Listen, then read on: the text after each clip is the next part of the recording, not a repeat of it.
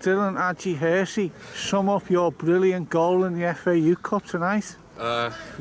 Obed won a free kick and Quakey was like, "You feeling it?" I said yeah, and then luckily just managed to finish it, and then boys had to sit off obviously with 10 men for 40 minutes, started to go at the end, but we kept it solid after the goal we conceded, so a 2-1 win into the next round to Plough Lane finally.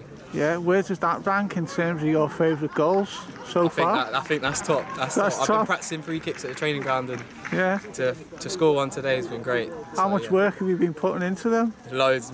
Me, Matt Cox, the keeper, and Isaac Alanyan, we take free kicks after pretty much every session, so to score one's just great, and to take the boys through to the next round at Plough Lane, which all of us have wanted for how many years now. It'd be great for the fans to witness us via stream, I'm assuming, at Plough Lane.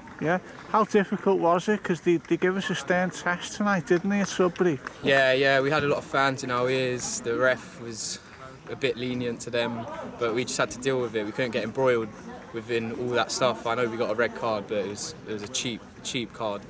But we had to just see the game out. We all did our jobs. I had to drop back in, and as a team we just kept it solid and managed to get the win at the end.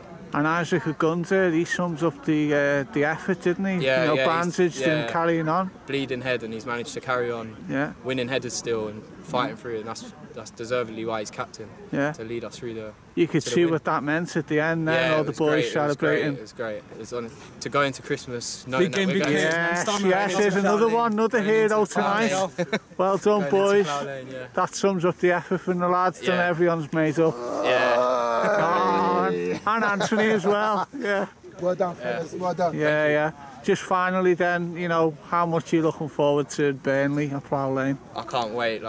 Obviously, as I said in my last interview, I've been here for 8 years, and this has been the big goal, and to finally run out at Plough Lane is going to be great for me, but also my family, the fans and our teammates as well, so it'll be great.